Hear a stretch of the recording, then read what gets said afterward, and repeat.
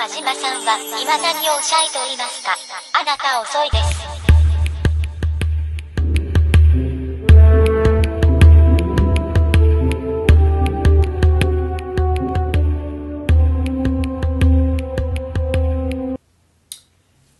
The next movie,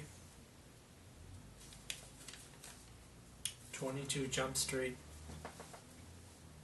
which has inside jokes about parodying their films.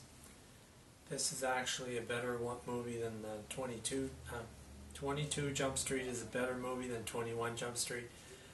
If you like comedy, you like to laugh, you will laugh in this movie. And once again, it's just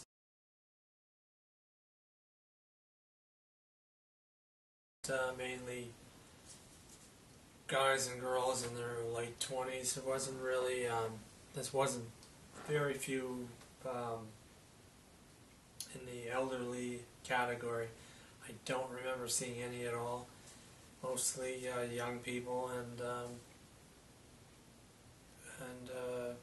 you know, people like in the mid-range age.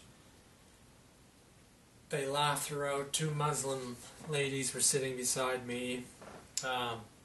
They laughed throughout this movie.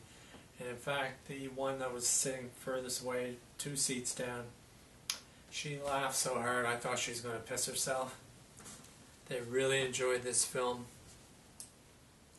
The story's about the working case. They're sent to a university this time where they actually fit in. I just can't stand watching movies where 20-year-olds pretend that they're teenagers. I mean, you directors and producers out there, you could find high school age students who are actors that you could use in these films about high school. You don't have to go into the 20-year-olds and try to make them look like they're teenagers. It just doesn't work at all. It looks so stupid.